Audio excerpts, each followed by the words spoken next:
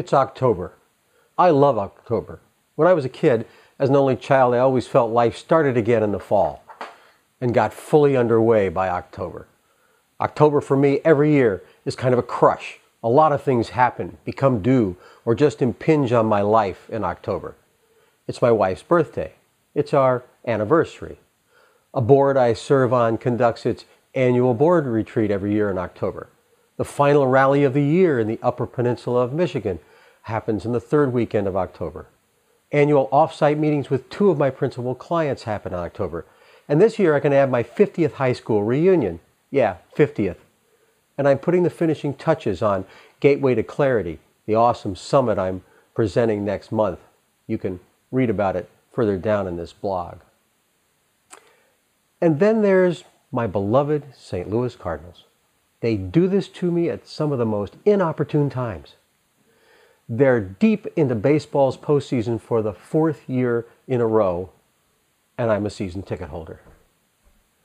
That just screws up all the schedules in a most glorious way.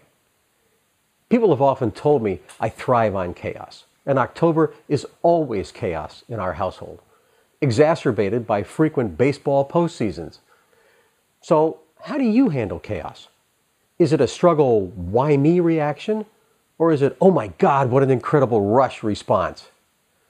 I have some friends and clients whose knower judger needs to have everything predictable, know what happens exactly when, and can just melt down when the schedule begins to disintegrate. I want to commit to all my projects. So when life throws curves, either beneficial or interrupting at me, I tend to accommodate, adjust my life in order to get it all done. That can result in missed workouts, lost sleep, and sometimes inappropriate diets. I do get it all done, however. The stress, or eustress, that productive version of stress, is temporary. November eventually arrives. The finish line is crossed. For me, to further wear myself out by being frustrated or upset by the fast-paced schedule, I've learned is totally counterproductive. I can get tired. Sometimes I can even find myself deep in my knower judger because stress can compromise my ability to stay completely present. I react a little more than I respond. It's okay. November's coming. So as you view this, I'm checking off October. Birthday? Check. Anniversary?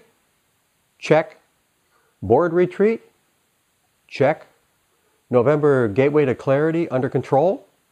Check. Off-site material prepared? Check. I'm on my way to the Upper Peninsula right now to race the final race of the season? Check. And oh yeah,